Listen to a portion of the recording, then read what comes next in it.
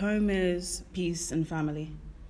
Home is love and belonging.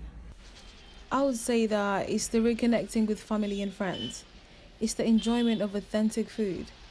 Even the street food is organic and is made right in front of you. Well, most of it. No preservatives or chemicals in the food. Everything is fresh.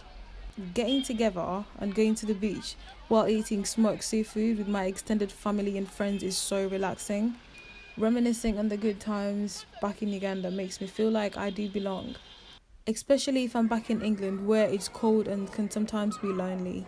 However, I also love living in my second home in London because of its endless opportunities and the chance to engage with different cultures and identities. Like being able to travel to different towns in London is so fun because every town is different, unlike Uganda where the landscape is similar across the country. I feel like I have two homes, one being Sierra Leone in West Africa. When I think of Sierra Leone, I think of how the sounds and smells of home in Africa is different to my initial home in England. There's a sense of freedom that you feel when you're back home.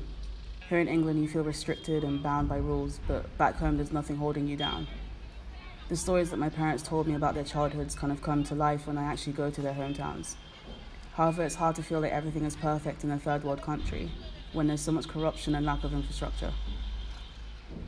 My other home in England, which is my place of birth, is where all my immediate and extended family and friends are.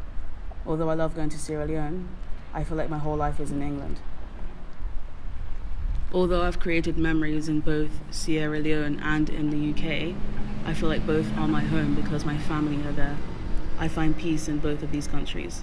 It's the love and memories created that makes us have a sense of belonging.